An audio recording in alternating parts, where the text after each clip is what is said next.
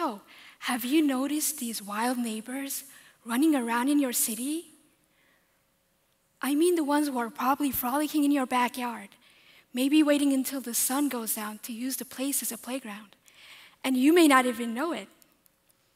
I'm talking about red foxes, or the cat-like canines that are well integrated in our urban environments, such as this fox family that was filmed with our wildlife camera last spring, where the mom was just nursing her kids along a stone culvert in a neighborhood midday. Now, these fine fellows are known to be timid yet skillful animals who like city life. And they do well amongst us because they're scavengers who are able to take advantage of the city's food and shelter sources.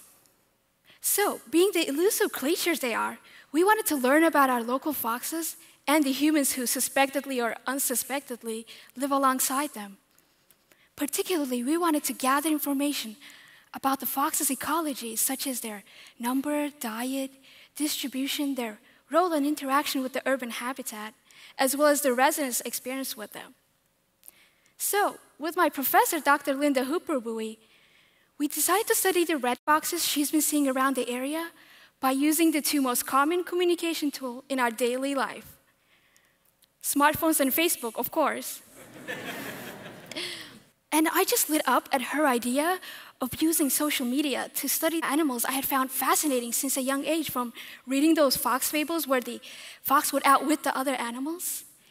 And I knew that involving my own community in the process of discovery in a fun and easy way was going to be really exciting. So, how would it be to connect with your community and discover the fantastic world of foxes around you with a touch of a few buttons? Let me tell you how. Well, we started our Facebook page called Fox Finders of Baton Rouge in August 2015.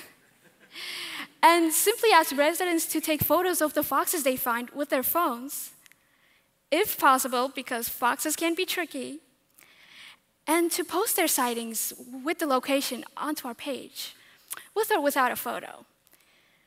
And to get the community involved, we broadcasted our campaign project through various news outlets and put up flyers around town, including the local libraries. And before we knew it, we had 600 page likes by the third month and 1,450 likes by January 2017. We received over 200 fox sightings from citizens for a rough estimate of 115 foxes in our city. And here are some of those fox photos we received from residents. And additionally, we had over a dozen sightings from the surrounding Baton Rouge areas as well. We even had Facebook users from almost 400 different cities and 16 other countries interested in our page. The great part was that our fellow residents were also enthusiastic about the project, especially when we would post the fox footage from our wildlife cameras. They engaged closely with us on our page, and almost all of them told us all these additional observations and stories they had about their fox neighbors. And many of them just graciously welcomed us onto their yard to observe the foxes and let us put up wildlife cameras, especially during the spring when the foxes would have their dens and raise their families in the middle of their neighborhoods, even under people's houses.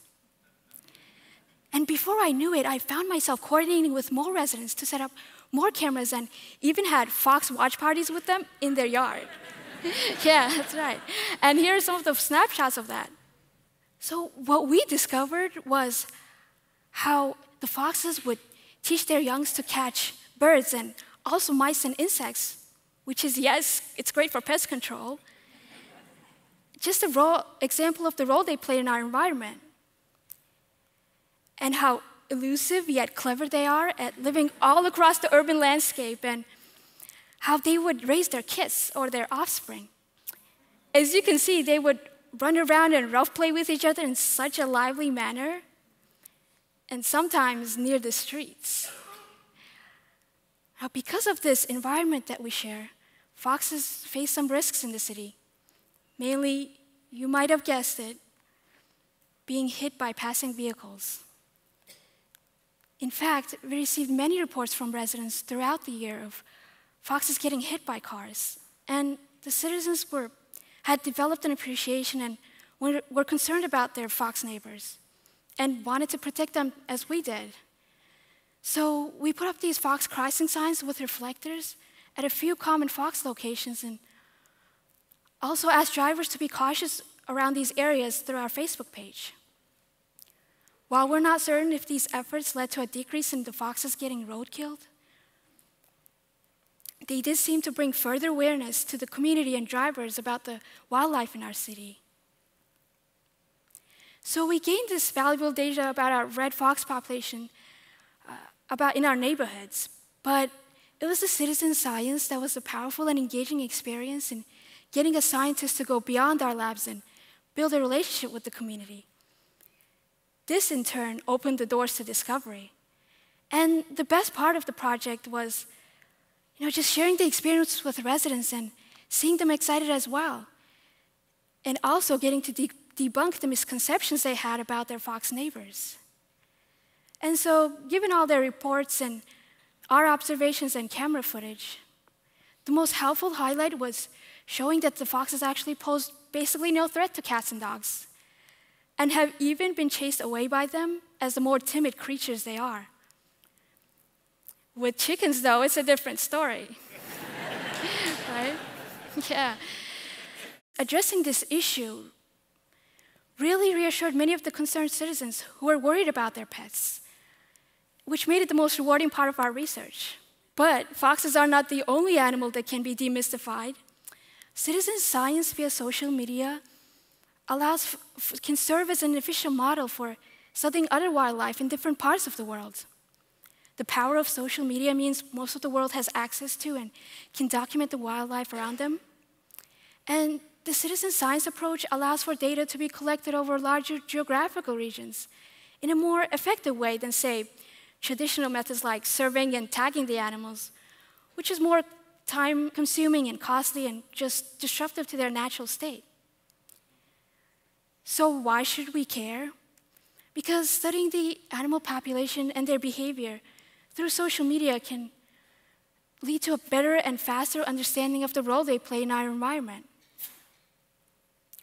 And by participating, the residents can easily connect to and share the natural world occurring around them. This, in turn, leads to forming a close and quick network between scientists and citizens alike where they can easily interact. This way, the different groups can, learn from and work with each other, especially in getting to address their concerns about wildlife. And having citizens connected with scientists can also lead to better conservation efforts for our wildlife neighbors by fostering personal relationships and awareness, like we experienced with studying the red fox. So it was our citizen scientists that have been the foundation of our project, and we're very thankful for that. It's been great and insightful working with them, and they've been like our eyes and ears for documenting our urban foxes. They even reinforce others in clearing up some of the misconceptions about these animals by sharing the information from our Facebook page. It was ultimately their sighting that helped us determine where to put our cameras, and they closely welcomed us onto their yard so that we can closely study those fox families living on their property. So I would love to see this model be adapted by more scientists, with citizens taking part in the scientific investigation and scientists and citizens gaining more insightful data on wildlife. Can you imagine the valuable information that can easily be gathered in a world that can further be uncovered by having this community network? Well, just use the media that's at your fingertips and take part in the science. So next time there's a wildlife party at your place, you'll be in on the discovery. Thank you very much.